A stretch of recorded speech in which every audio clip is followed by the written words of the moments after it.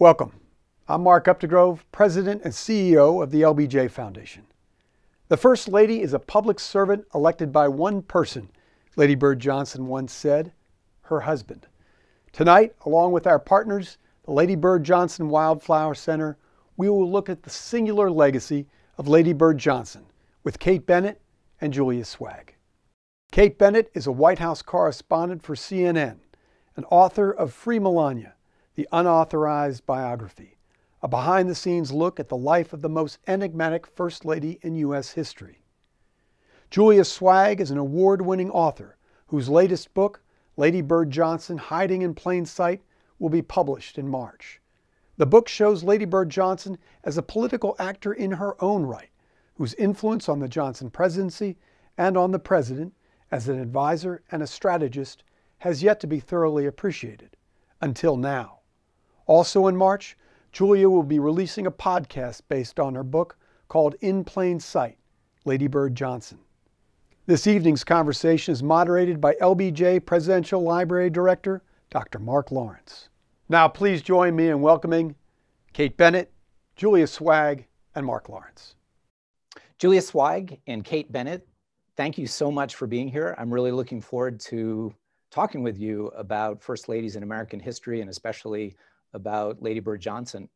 Julia Sweig, let me ask you a question to get us started. Your background is in Latin American history, diplomatic history. What led you to write a book about Lady Bird Johnson? Thanks very much, Mark, for having me. I'm very happy to be here with you and with Kate Bennett. It's a great question and one that I get a lot. And the short answer is that I spent 15, 20 years working in Washington, D.C., in politics and policy, focusing on Latin America, writing about history and policy. And I simply got to the point where I had observed the gender dynamic in Washington, D.C. enough to feel that I wanted to get into the subject more directly of women and power. I had also observed the gender dynamic in Latin America and come to know some women heads of state in Latin America.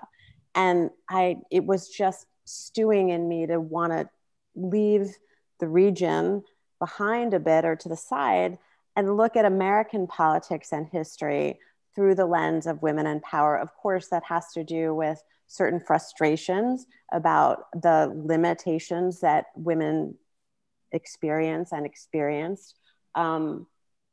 But really also I wanted to teach myself something new. It was sort of just that simple. And the Lady Bird Johnson story for a historian and a historian that's used to working in archives is incredible because one, it's obviously a story about a very significant woman in a relationship, a marriage and a political partnership with a very powerful man, Lyndon Baines Johnson. And it's also one that is intensely documented. So the primary source material made it possible for me to really take a deep dive. And there you have it. How does your book change how we might think about Lady Bird Johnson? Well, that's a very vast, a short question that could invoke a very long answer, but I'll try to be succinct. I think the book puts her at the center of the Johnson presidency in a way that story has really never been told before. We see in the images and we see in the sort of Johnson mythology that he's married to a woman named Lady Bird who is present throughout his political career. But in several key areas that the Johnson presidency is most known for, whether it's Vietnam or civil rights or Great Society, or even the very arc, the timing, the beginning, middle, and especially the end of the Johnson presidency, Lady Bird plays a key and really obscured role. And so what my book does is, and actually what her tapes do most importantly, she kept an audio diary that started 8 days after the Kennedy assassination, and it went straight through to January 31st, 1969. And that's just an incredible treasure and gift.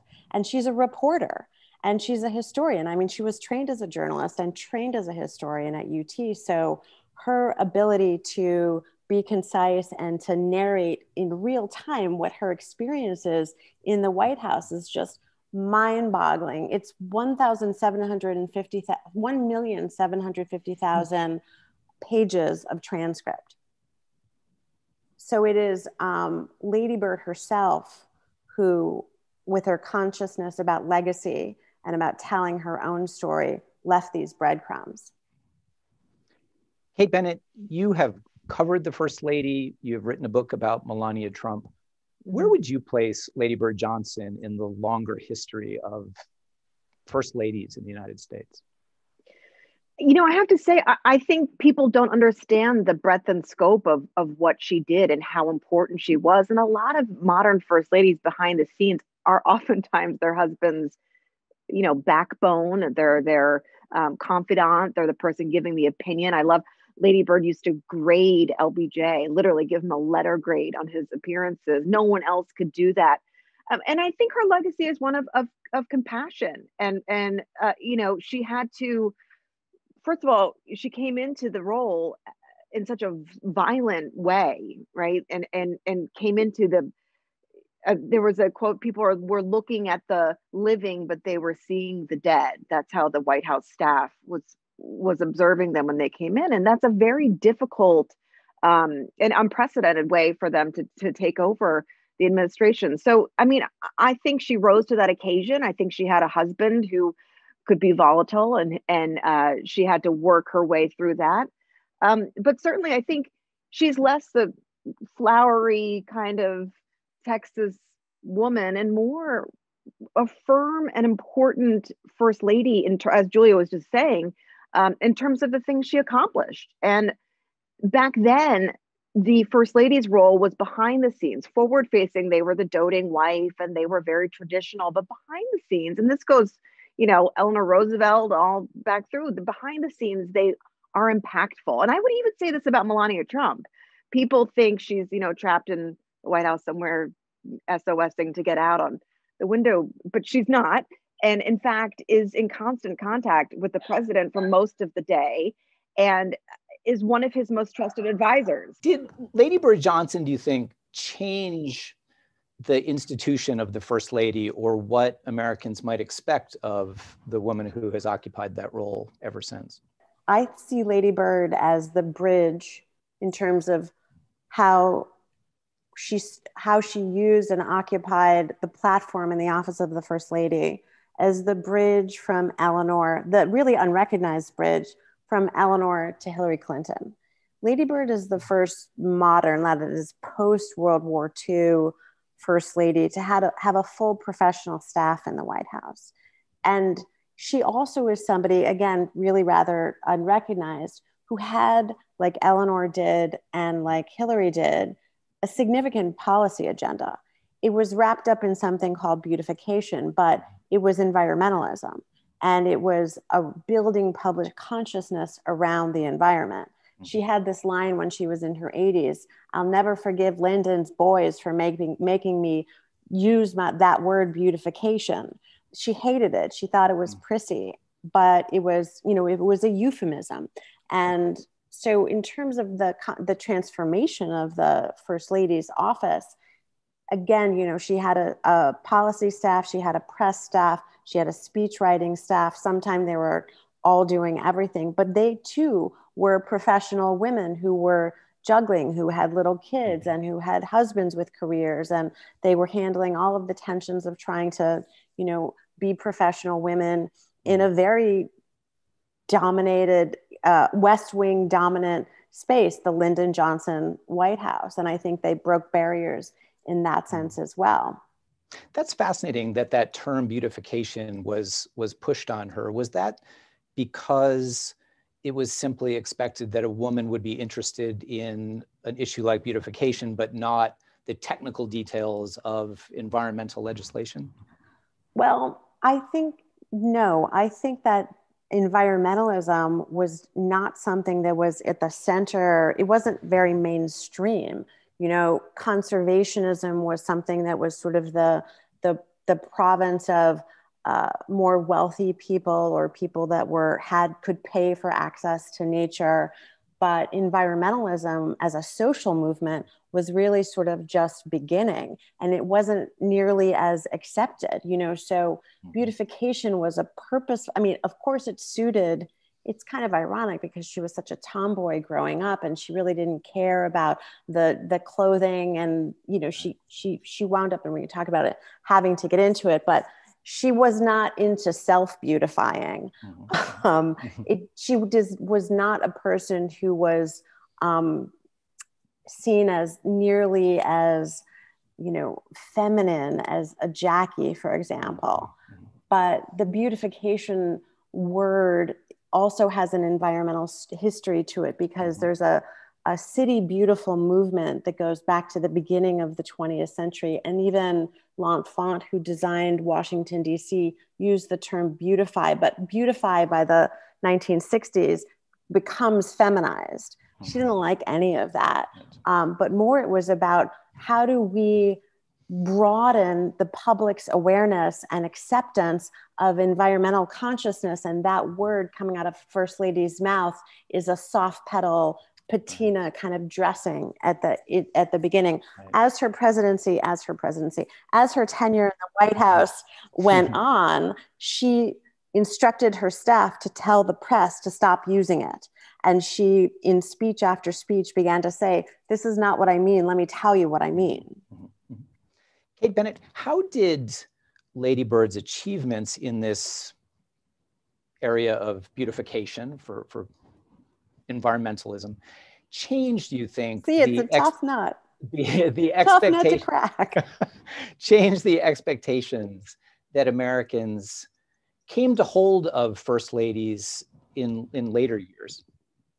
Well, I mean, I think each first lady has taken on the idea of a platform or an initiative in a different way. First ladies in general have sort of an unfair hand dealt to them. There's no real job description. There's no salary. There's no handbook really about how to do it. So, you know, and I think it becomes a job that is as important as they make it. I think we've seen first ladies utilize the platform as far an extent as they possibly can. Lady Bird being one of them, likely to really make her mark and take this job and make the most of it and push through policy, to push through change. We've also seen other first ladies really not do much with it. I would cite the current first lady as sort of, and again, it's not necessarily a good or a bad, it's just how they use the role. And I think, you know, they've had a number of present day first ladies, or the most recent ones, have had a number of really important role models to look up to, one of them being Lady Bird. And I can't stress enough that the job is what they make it. It's very challenging in this current White House that has an East Wing staff of less than a dozen people. Michelle Obama had about 25, 26 staff members, Laura Bush, similar, up to 30. And so, you know, it becomes a function of what it is. And if they choose not to step forward with that role or initiative, then that's where we are. I mean, I think, you know, I loved Eleanor Roosevelt used to just, anything that bothered her, they would, you know, would write a letter, and she would write a letter and seem to get it done. You know, for Lady Bird, I think a lot of times the first lady can foresee the legacy of their husband in a way they can't themselves. And for her, you know, looking at the Civil Rights Act, looking at, you know, Vietnam, looking ahead, and the recordings were all things that, those are very first lady tendencies to think about while their husbands are in the thick of it. So, you know, from a platform or initiative perspective, she was really, I think, using everything she could to make a name for herself and that lasting legacy that she was aware of. And Thanks. You know, actually, can I just jump in there? Because this gets to the issue of the marriages behind the partnerships, or the relationship between the partnerships and the marriages, and how they're so interrelated. Lyndon Johnson sort of spotted Lady Bird, you know, asked her to marry him on their first date, that story. But he has, we know, an incredible eye for talent. And chose Lady Bird. I'm not saying he didn't love her, quite the contrary. We can talk about that later. But, you know, she had his support to take that platform and run with it. And I think that's another really interesting way of looking at these first couples and these partnerships is not just, you know, what does the first lady make out of her undefined tabula rasa kind of moment that she inherits by virtue of being married to this guy, but how does the marriage itself and the partnership itself boost or limit what the first lady does or doesn't choose to do? Yeah, that's so true. I mean, there are so many cases of that, really, and I think we could probably pinpoint the ones yeah. that we're thinking of. Yeah. So let's stick with this theme for a minute. It seems to me that despite the policy contributions that several first ladies have made, there is this strong tendency, for better or for worse, for people to focus attention on the nature of the relationship, the marriage.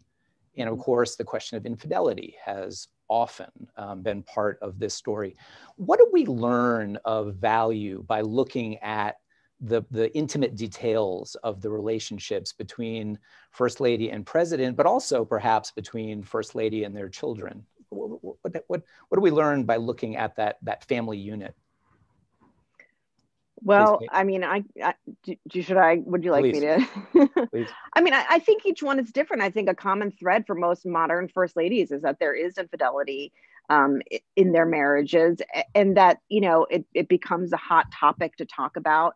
I don't think it's necessarily fair. I think the first ladies face this weird bizarro land where they're supposed to be, they're sort of damned if they do, damned if they don't. If they're independent and they work separately from their husband and they don't sort of act as his accessory, then it's what's wrong with their marriage. But if they do, it's like, oh, she's so old fashioned. Why can't she work more? It's a lose-lose a large majority of the time. You know, I will speak, just having covered it, of the Trump's marriage when the scandals were coming up about the alleged infidelities. Melania Trump was mad. And she did things that we don't often see from a first lady. She did not stand next to him and sort of look while he made some mea culpa, or, you know, she did not do a interview tour and, you know, a la Hillary Clinton and Bill Clinton. What she did was cancel a trip to Davos with him. She rode separately in a separate motorcade to State of the Union, something a first couple has not done before. And she wouldn't walk with him across the North Lawn to get on the helicopter to go on their planned vacation. She was mad. And I think the humiliation for such a private person was far more egregious than the act of the infidelity itself. So again, it sort of depends. People could see that as, oh, wait a minute, this first lady who's very private and doesn't talk a lot actually might have something in there from a feelings perspective. Julia, how do you handle the relationship between Lyndon and Lady Bird, the nature of the marriage? Look, you know, I'm always worried about this question because I think focusing on infidelities of very powerful men diminishes the women that they're married to. And we saw with Hillary Clinton that she, as Kate said, you know, she was really damned if she did, damned if she didn't. You know, how dare you stay with him? That kind of question. How could you stay with him? And, you know, the way I handle it is that this woman was so much more than the element of her marriage that had to do with her husband's infidelities, that I try to place it in perspective. And also, my book is about the White House years. By then, Lyndon was enormously dependent on her. And, you know, she stopped communicating with somebody else that was writing a biography of her. When she cut off the relationship, what she wrote was, "You'll never understand Lyndon without understanding how totally intertwined the two of us are." And I kind of took my cue from that, which is, and reading and listening to all of those tapes, what you hear, and I've been married also for almost 30 years. And so I have some idea, and I'm not saying anything about my own marriage in this sense. I'm simply saying that these are complex, long-lived, multi-layered relationships. And she's much more interesting to me as the person who documented his presidency, got the library launched, laid out in May of 1964 the strategy memo that he followed, explaining exactly when he could plausibly step down, not in August of 64, but in March of 68, which is when he did step down, as the woman who recruited a hippie landscape architect from San Francisco to help her transform Washington, D.C., as the person who, I don't have the exact number, but who beat the pavement with speech after speech on women, on the environment, on civil rights, on great society. That's the person that interests me. And if she decided to compartmentalize, God bless her, in exchange for an incredibly charismatic, riveting life with this complicated, difficult person on whom she relied and who relied on her so totally. So I think power in that relationship in some ways reverted to her for many, many reasons, but I suspect in part because she was able to pocket the hurt that she experienced and help deliver to him the White House. That's how I deal with it. So Julia, I'm fascinated by the subtitle of your book, Hiding in Plain Sight. It seems to me that a number of biographers have made a similar point about Lady Bird Johnson. She was elusive, a little bit mysterious, hard to read. So as a biographer, how did you go about trying to break down that wall and get some sense of what was really going on inside Lady Bird Johnson's head? Well, fortunately, the deep dive that I took into her own material really helped. The diaries are long and extensive, and some of them don't give us direct insight into her, but she's very open in the diaries about what the presidency and what the Johnsons and what Lyndon Johnson was going through. And when you track sort of her experience, as Kate mentioned, starting with the assassination and then the transition through the adjustment from going to second lady to first lady under such horrific circumstances, listening to her tapes because she's describing in real time what she's experiencing. You can hear very much the person, very much the emotion, very much the disciplined reporter who can put one thing aside and move on to something else. She talks about her daughters. She talks about raising them. She talks about their boy problems. She talks about the experience of having everybody, and this reminded me so much of the Obamas, everybody finally under one roof. Now, Linda was coming and going, but for the most part, having, everyone there together and having the family time. And the fact that she's a Washingtonian, even though she's a Texan, of course, really helped, because I'm a displaced Californian, but I'm a Washingtonian. And when she went into the White House, she was the same age as I was when I started writing this book. She had 2 teenagers in the White House as I had 2 teenagers at home. We lived 3 miles from one another. Her geography, especially when we get to talking, when I got to looking at her work in Washington, D.C., is very much my geography. And that humanized her very much so also. I think she was very deliberate about, on the one hand, having a public persona that she created actively, and did this with images, and did this with interviews, and did this with her speech making, even the substantive speech making, did this by really being with Lyndon on the campaign trail and, at events. I mean, they were really together a lot. So she created that persona for the public at that time. I think she was aware that extending herself too far was, she pushed the boundaries, but she never walked past them. Lyndon was the principal, and she was the CEO in a way, behind the scenes. But in the material that's in her tapes, in the material that's in all of the secondary coverage, in the interviews that I did, in the material that's at the LBJ Library, the human being really comes through. So I just did the deep dive and immersed myself to try to do the best I could. I mean, hopefully I got some of it right. Kate, talk a little bit about the same theme in connection with the first ladies that you've covered. How do you get behind the persona and uncover that three-dimensional human being? Well, there couldn't be more difference between Lady Bird and Melania Trump. I mean, Lady Bird was the first lady to hit the campaign trail by herself. I mean, she did the whistle stop tour that was not advised by Secret Service. It challenged her, people in her face. You know, she was unafraid to do that and really instrumental. Melania Trump, this campaign cycle, made, because I was there for several of them, approximately 4 campaign appearances.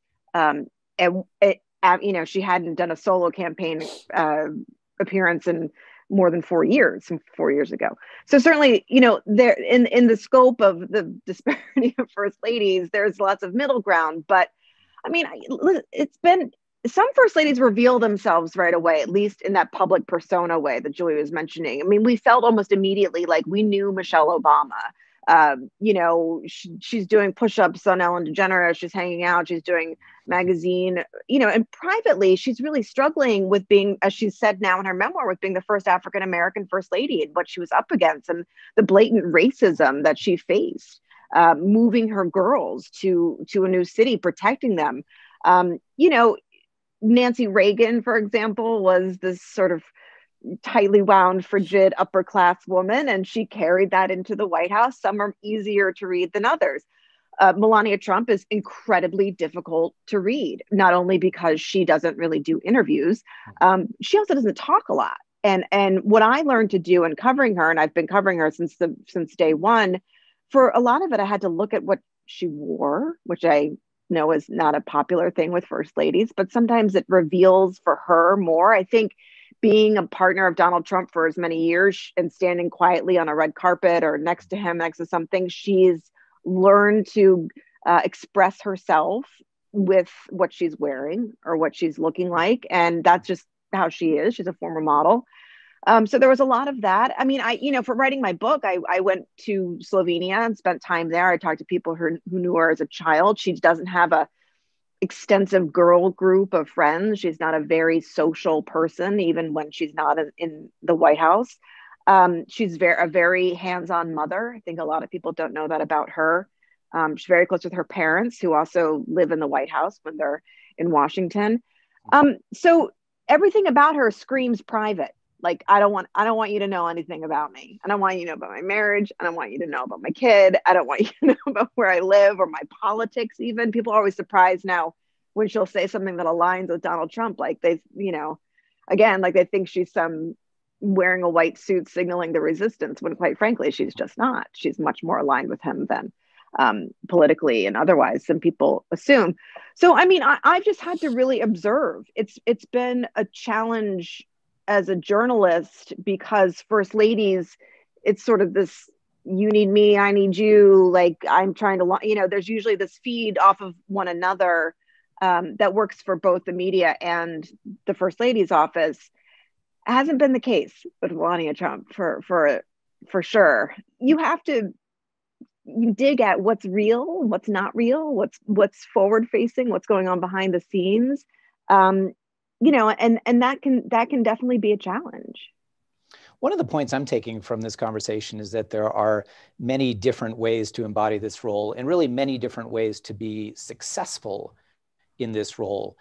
Are there any sort of general lessons we might pull from this history of American first ladies about what it is that makes a first lady successful, or is that a hopeless task because different individuals have gone about the role in such different ways? I can take a stab at that, sure, if you please. don't mind. I mean, it is a really one of the things that drives me sort of bonkers about Melania Trump is that I very much respect her independence, and that if she doesn't want to do something, I mean, she's not pretending that she was a lawyer or a political spouse or anything besides a model and a homemaker and a really wealthy woman. So for her to all of a sudden, you know, take up the mantle of some big policy or healthcare like Hillary Clinton is just would be weird, right? So she's given the okay to not do what's expected of her from the West Wing. The East Wing does not communicate with this West Wing. They're two separate entities. That's also a new thing.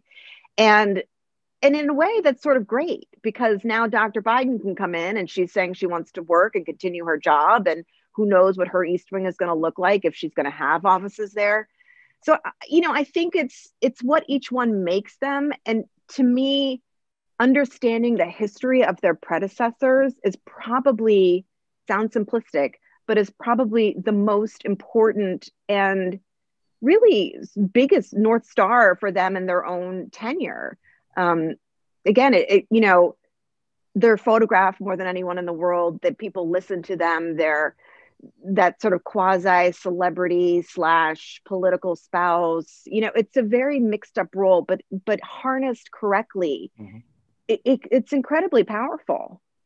So I don't know. I think the goal now is to make it what you want to make it, modernize it, and have a thick skin. I mean, you know, that's really probably the best they can do. You know, if I could just add one little footnote to that, because as you were talking, you know, when I read Michelle Obama's memoir, I was sort of scratching my head at this one line in it when she said that she had only ever been in the Oval Office during working hours once, and it was on the day of the Sandy Hook massacre in Connecticut, when President Obama was so distraught he asked her to come in. And I'm thinking about sort of marriages and partnerships and whether they're in the White House or elsewhere, but especially in the White House, thinking about how much we know how, yes, she was hesitant about Barack Obama getting into politics, running for president, but we also know how formidable Michelle Obama is and was during their White House period. So I think it's just like, there's some aspect of this was just also just ultimately unknowable, right? Yeah. Lady Bird Johnson was in the Oval Office all the time. All the time, yeah. Right? Same with Nancy. All the time, right? I mean, Yeah. you can see it in the images of Okamoto and the others. You can see just how involved in the presidency she was. And where the political relationship starts and the personal relationship ends, forget it. Impossible to disentangle.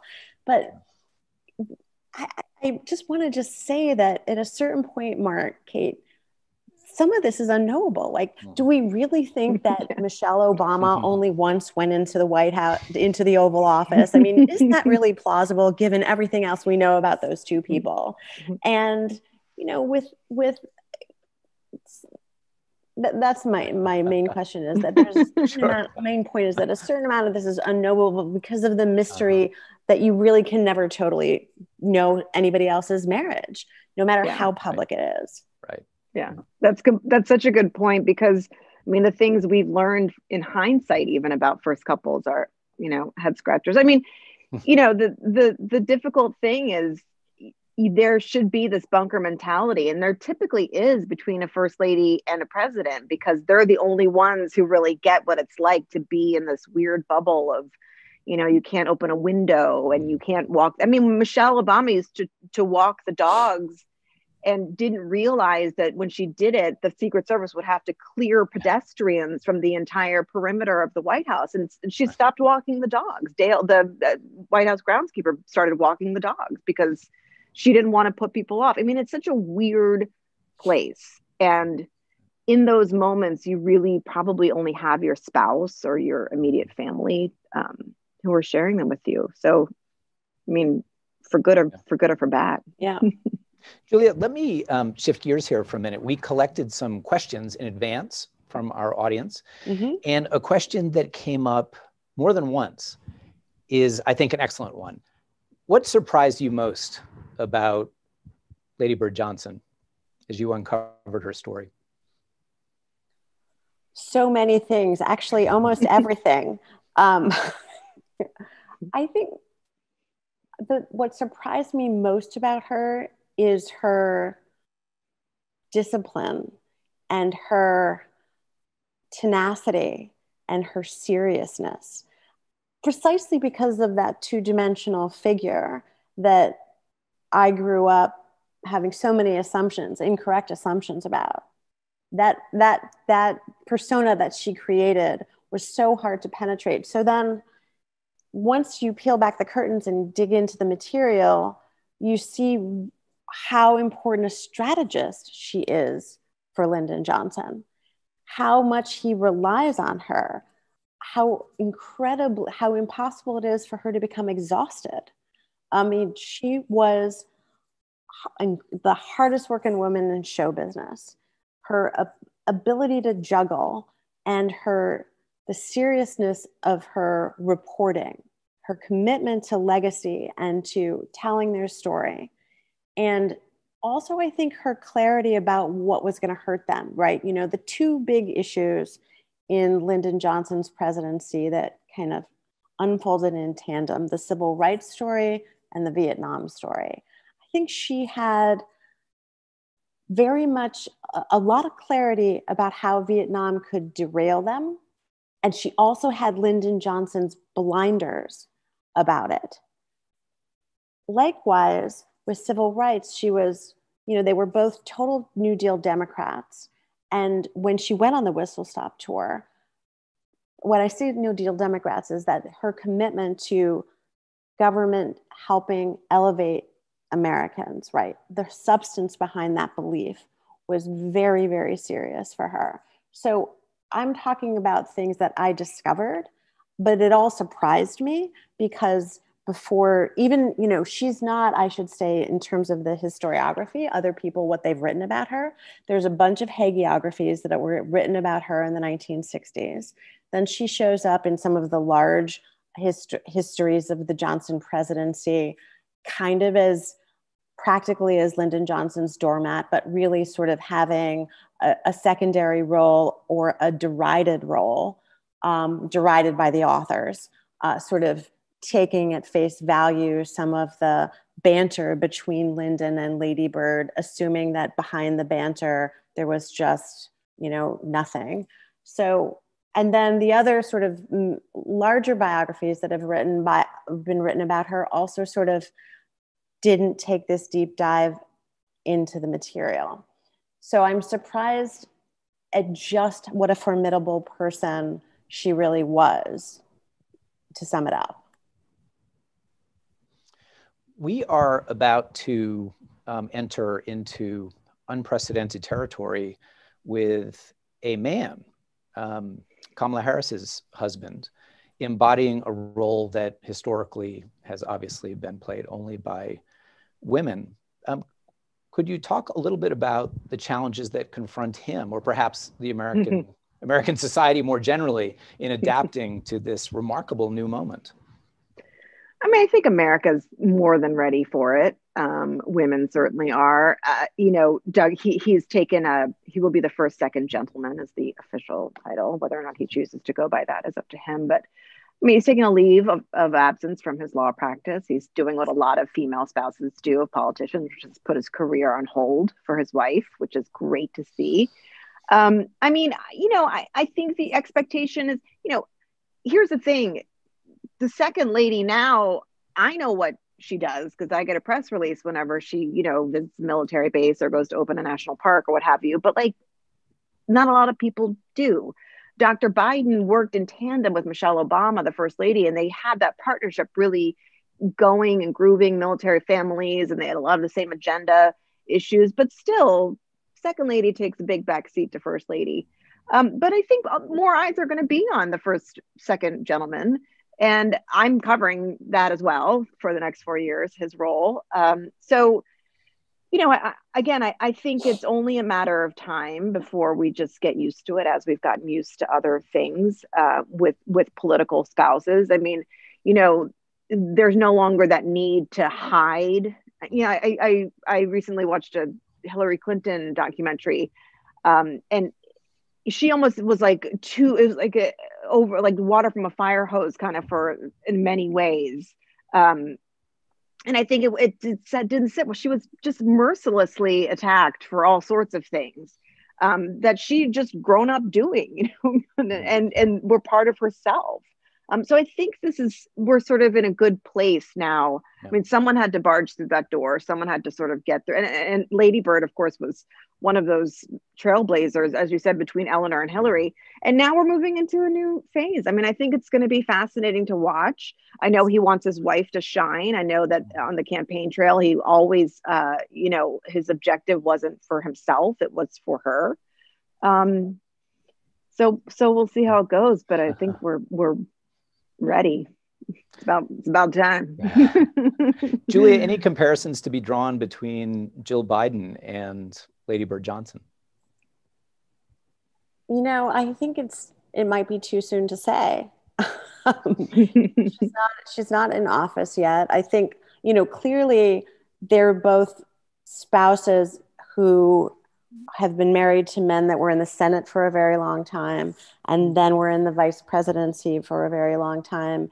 Jill Biden is, similarly very hip to the ways of Washington, D.C. and politics and the campaign trail and sort of the ecosystem, as they say, that she's entering. She knows it very, very well. And so since she's also shared Joe Biden's political rise and career, I'm guessing that she'll have all of the savvy and awareness of her surroundings, literally, and in terms of the system she's entering, that Lady Bird had when she entered. I mean, fortunately for Jill Biden, she's not coming in on the heels of such a tragedy. I can't say more again because it hasn't revealed itself quite yet. But I do want to say one other thing, not about Jill Biden, but that goes back to your previous question about hiding in plain sight.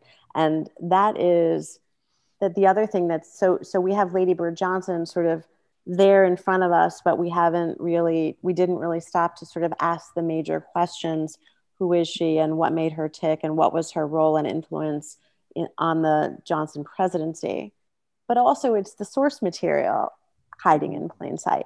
That the LBJ Library is one of the most incredible institutions, and LBJ himself, his presidency is so amply documented that the president himself and the material has hidden this other story. And the source material has been sitting at the LBJ Library. I mean, very importantly, transcribed and released in full in the last few years. So I was able to take advantage of that.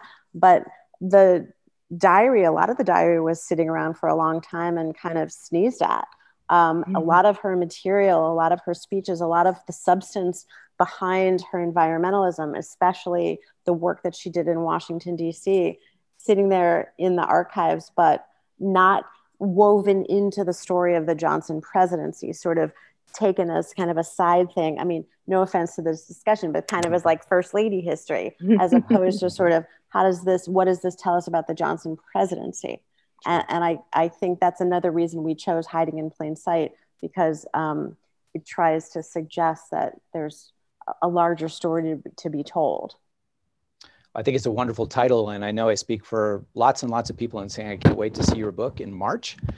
Thank you. Lady Bird Johnson, Hiding in Plain Sight.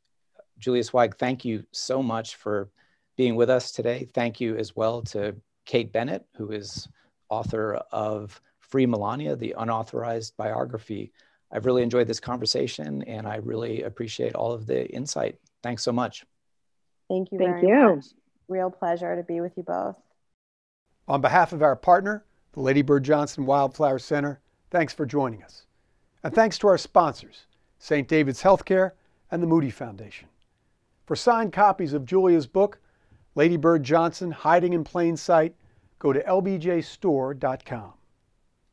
Please join us for our next program, Continued Conversations, with Lyndon and Lady Bird Johnson's granddaughters Nicole Covert and Catherine Robb, on December 8th at 11:30 a.m. Registration is available online. These programs are made possible by contributions from our members. If you aren't already a member of the Friends of the LBJ Library, please join us at lbjfriends.org. I'm Mark Updegrove. See you next time.